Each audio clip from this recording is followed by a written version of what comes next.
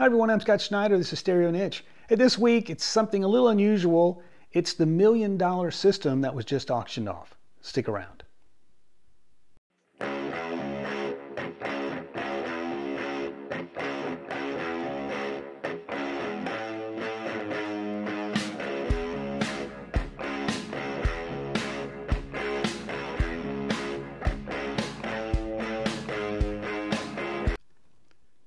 All right, so this week it's a little bit of a different topic, but one I've been wanting to cover for some time, and that's custom builds.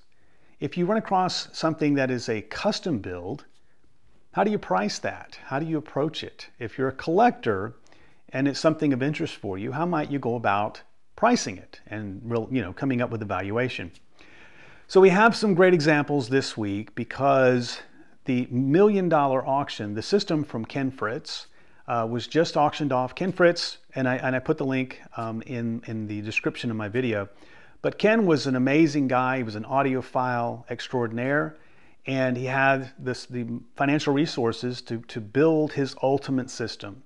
And there's a great documentary out there, and that's the link I've put in the description, of his system.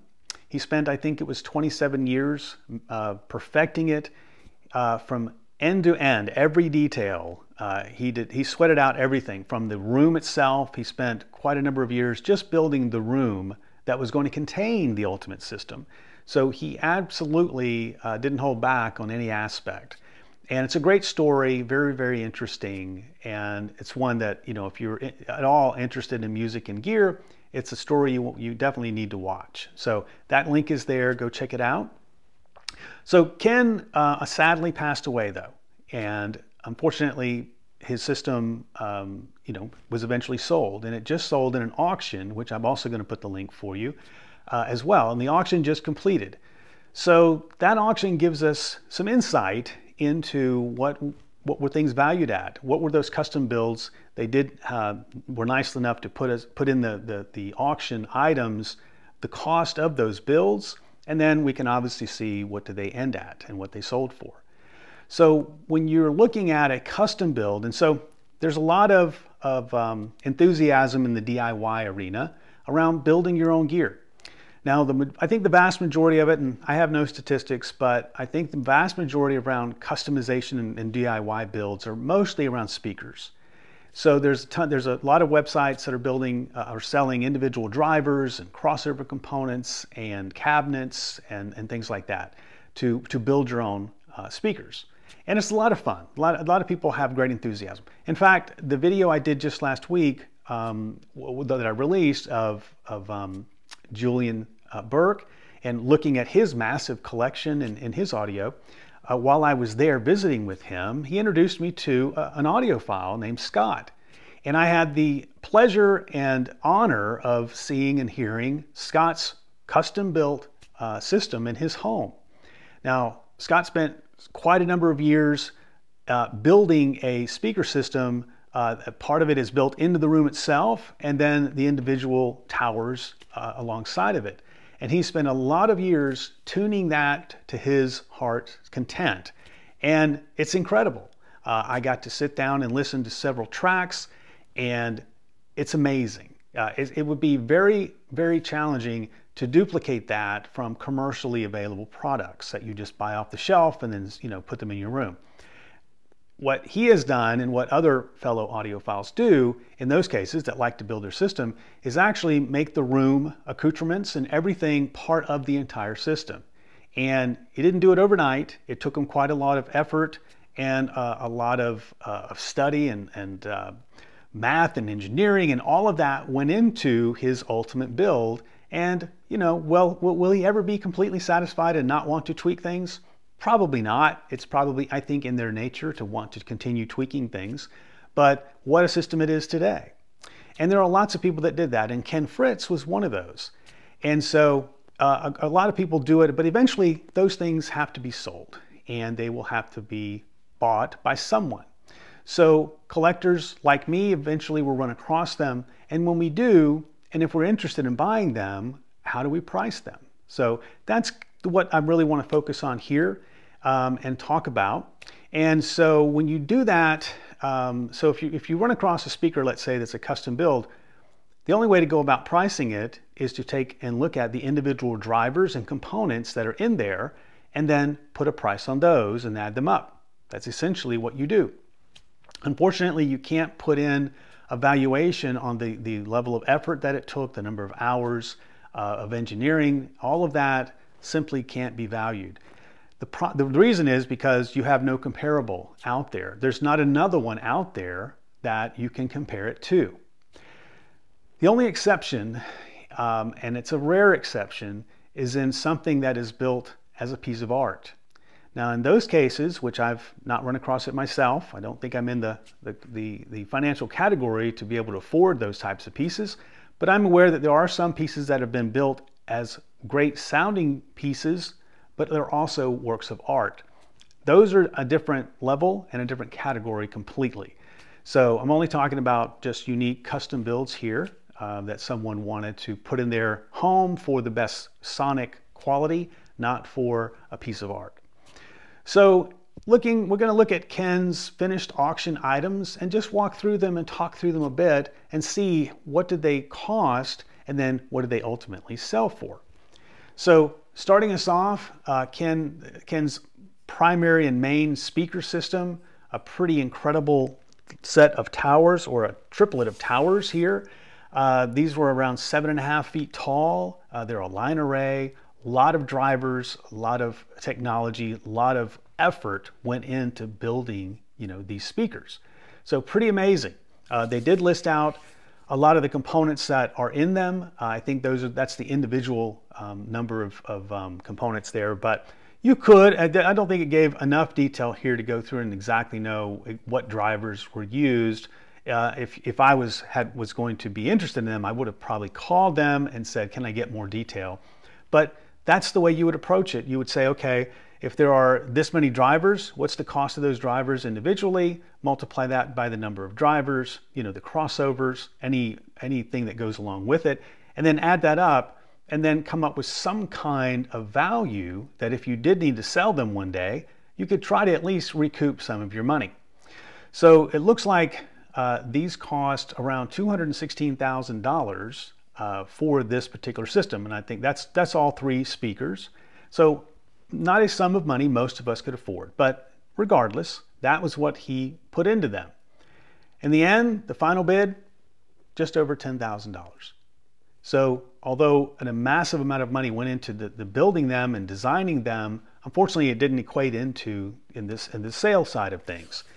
And that's okay. Ken wasn't worried about the resale value. Ken was after something else. He was after his own sound that was perfection to him, and that was his pursuit, and only that. So it doesn't matter in the end what it sold for. This is just a conversation about, if you were a collector, how you might approach things. So on that note, moving on into the next item, there was a custom turntable there as well. And they listed out a lot of the components. Most of it are the arms that are there, but it looks like some SOTA components and some VPI hardware in there. And if you took your time, you could probably come up with some kind of valuation for those in the amount that he spent having it, I guess, put together and designed. Ended up putting in around $52,000. Now, after the auction was sold and finished, it ended up selling for just under $20,000, which I thought was a pretty good return on that particular build. So I thought that was actually pretty high. Not that it was overpriced by any means, but I thought that was pretty good for a custom built turntable. Now, Ken also had some, and this is probably where it becomes easier to value, he had some speakers that were vintage drivers, in this case, a set of JBL speakers. Quite a cool setup here, quite unique. But they also listed out the individual drivers, and you could go through and say, how much is an LE15, a 375, an 075 bullet tweeter, how much do those cost, or how much are they bringing today, and add them up. Now, they didn't give an estimate here, but there was probably a good amount of money that was spent on designing those cabinets and putting the build together. But in the end, they went for $2,600, and in my back of the pencil napkin sort of calc here, I think that's probably close to what the drivers would total up to. So not a bad amount of money spent on those, and if they decided they didn't like the way they sounded, they could get their money back or put them into another build and not be out, a large sum. Lots of gear were there. He was definitely, this system was pretty much all Krell, and lots of FPB 600s were there. I have a couple of them. They are absolutely the heaviest things I've ever had to move. Not kidding when they say they're 200 pounds each. These retailed for $12,500. That's not the resale value there, but that was how much they cost originally. And in the end, they ended up selling for around $3,000, in this case $3,100. But that's the going rate. Now in this case, they had to add on more for the selling fees, but that's about what they sell for. So the difference in trying to figure out what's custom pricing versus a commercial item that's sold quite often, you get it comparable and you will know about what you would want to put into it. So that's the advantage of having something that is there are multiples of it and there are multiple sales, and you can get a valuation.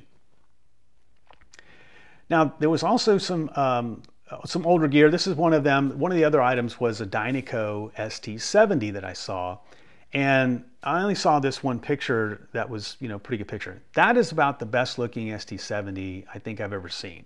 ST70s are often rebuilt, the originals, and they still look old, but they'll bring around $1,200 roughly for a refurbished one that still has its dings and scratches and even rust spots. This one looks darn near new. I would say this one probably would go for close to $2,000, if not maybe even over $2,000, and it ended up selling for $800. So I think someone got an excellent deal there. Very nice unit and a very nice buy. So there were good buys and buys to be had at this auction. There were lots of individual drivers that probably went pretty well. I didn't check all of them out, but anyway, that's a good example of one of the good buys that were at the auction. There was another turntable example. There were several turntables. I just selected a couple of them. This is a Denon PBN 308. Now this was a custom build. PBN Audio is sort of a custom designer. I think they're out of Denmark, but they build some very high-end customized gear, and you can actually go out and find some comparables for them. Now, I think each of these turntables may be slightly custom, but at least you can get some close examples. Not many, they're still quite rare, but this retailed originally for around $30,000.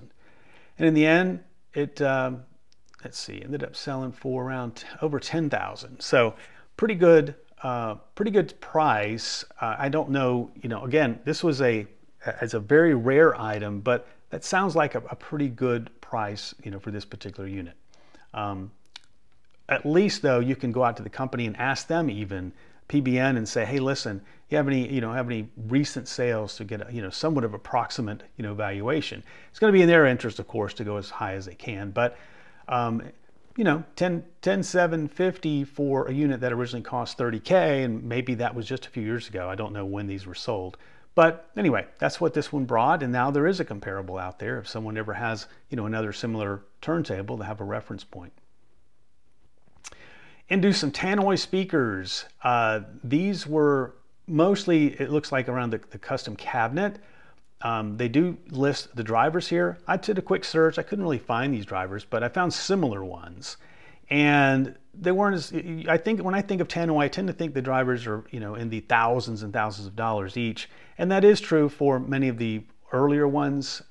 We think of gold and the reds, those are the drivers that I tend to think about.